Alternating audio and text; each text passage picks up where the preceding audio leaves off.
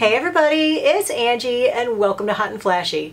In today's Foundation Friday for over 50s, we are going to be putting Estee Lauder Double Wear Stay in Place Foundation to the test to see how it performs on more mature, less than perfect skin. I do a multi-day wear test on this. I've actually used this quite a lot.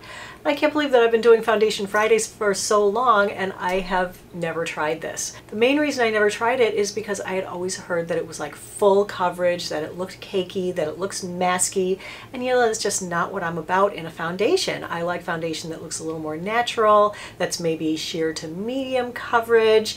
And spoiler alert, can I just tell you that I was so shocked by this one?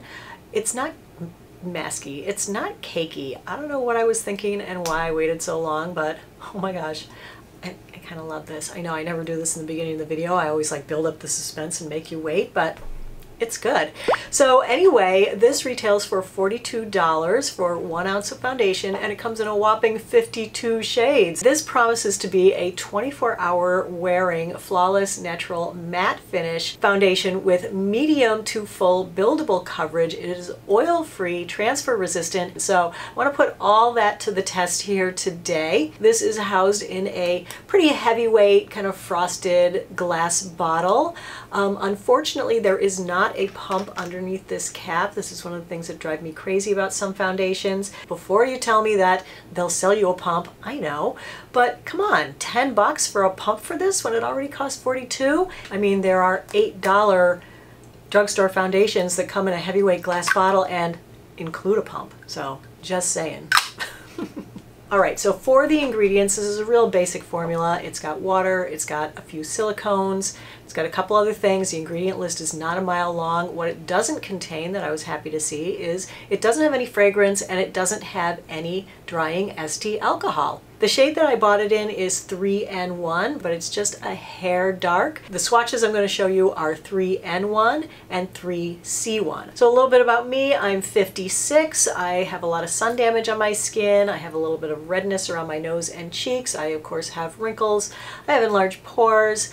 My skin is combo. I have a slightly oily T-zone. I am normal the rest of my face, and I have a little bit of dryness around my mouth and chin from time to time. Currently my skin is feeling normal and good and not dry and not flaky at all. Alright, so I have worn this a lot since I got it, and I recorded most of the days. I think I have 6 days worth of footage to show you on this one. Of course, don't worry, we're not going to be looking at all of them. That would just be way too much. It would put you to sleep. So I'm just going to show you 3 of the days so that we can get a really good idea for how it wears with different things on under it. So for the first day that I'm going to show you is the day where I didn't wear sunscreen. So this is no sunscreen, no primer. I applied it with my fingers on one side and my Morphe flat top kabuki brush on the other. It definitely does apply well with the fingers and the brush. The foundation blended into my skin well. It looked smooth and even. I loved the demi-matte natural looking skin-like finish on this. It didn't settle into pores. It didn't settle into any wrinkles. I can't say it did anything to smooth my pores or make them less noticeable, but it didn't accentuate them either. At the 5-hour check-in, I'm feeling like it's wearing really well, like it's all still in place and where it's supposed to be and hasn't moved at all and hasn't really faded at all. What I notice in this footage is that it's getting shiny in my T-zone. I feel like it's kind of accentuating my texture. So looking at it at the 10-hour check-in, I feel like it was starting to wear off on my nose, so it certainly wasn't going to last for 24 hours, which is what their claim is, and I don't even know why they make these 24-hour claims. Can anyone explain this to me? I don't get it. About 10 hours is what I was able to get out of it total, even on the best day, and it also felt oilier. It felt like it was coming off on my fingers and under my nails and moving around a little bit more. So anyway, that was the end of the no sunscreen day test. So the second day I applied it with my favorite sunscreen, which is the Make Prem UV Defense Me Fluid Sunscreen. I didn't use any primer and I applied it with a sponge. The Double Wear applies easily with the sponge. It blends beautifully. It doesn't leave any streaks or any patchiness.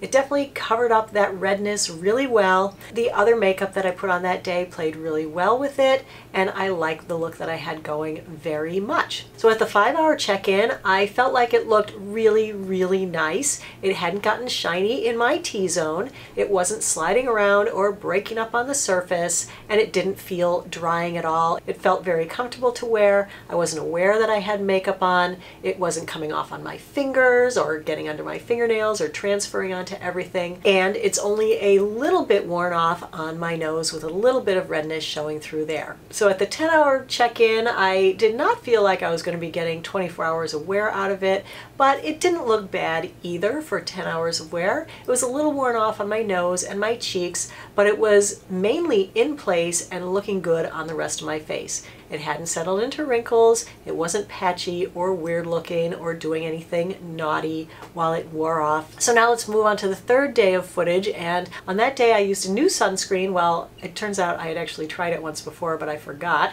But that was the Paula's Choice Super Light Sunscreen SPF 30. I did use Too Faced 3-in-1 setting spray as a primer. I applied it with a brush over my entire face, and I set it with Charlotte Tilbury Airbrush Flawless Skin Perfecting Micro Powder. So this group of things was a really good combo that looked so good and wore really, really well. It looked good at the 5-hour check-in. All right, this looks good. No settling in wrinkles, no settling in pores, not making my skin look dry and cakey and old.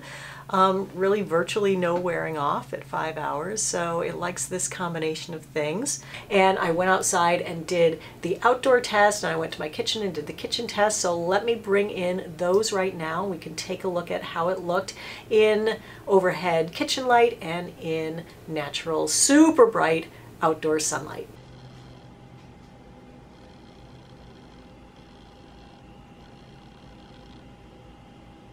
So the sun is so low in the sky, I'm going to end up with a big shadow on my face.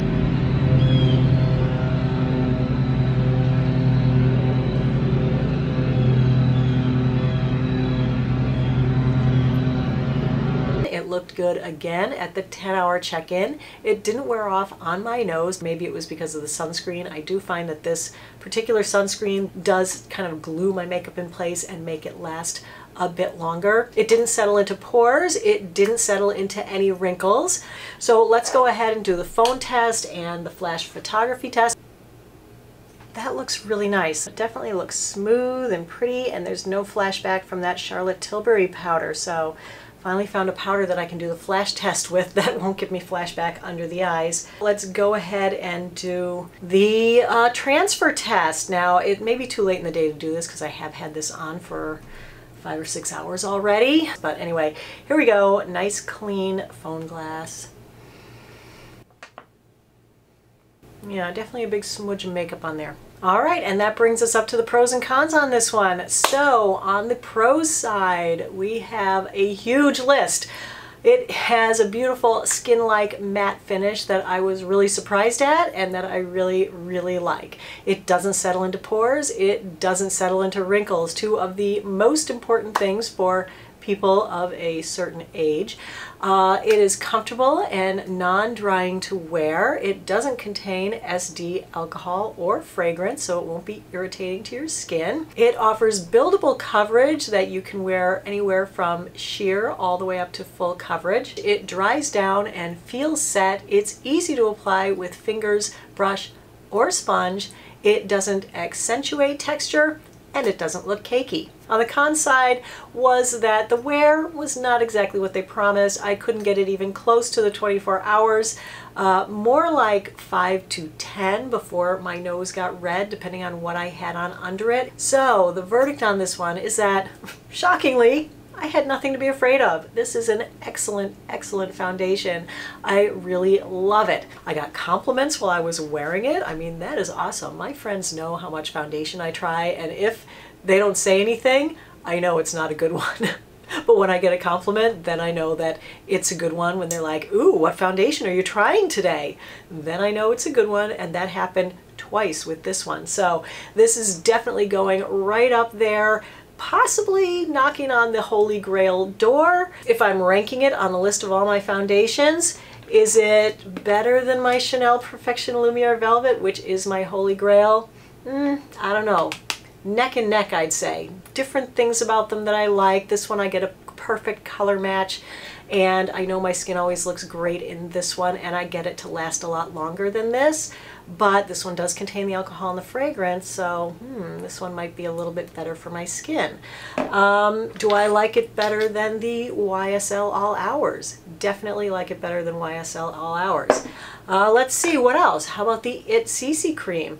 I like it better than the It CC Cream because this is pretty heavy and makeup-y looking, and it settles in wrinkles. So this doesn't do any of that. So just, you know, comparing it to a few of my faves that I have in front of me, this is going way up there. If you're interested in finding out what I think of any foundation that I've reviewed, I have a running list of all my reviews. There are over 100.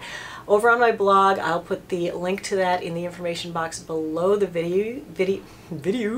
below the video. You can go over there and check out the list. They are ranked in order from best to worst, and I have a couple of little call outs for best for dry skin, best for oily skin, and that includes drugstore and high-end. And leave me a comment below letting me know what foundations you're interested in seeing on the next Foundation Friday. So that's it for the foundation review for today. I hope you found it helpful and informative.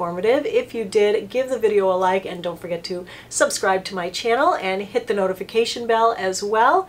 As always, I thank you so much for your time. I really appreciate your watching. So have a great day, and I will see you in the next video. Take care, everybody. Bye-bye.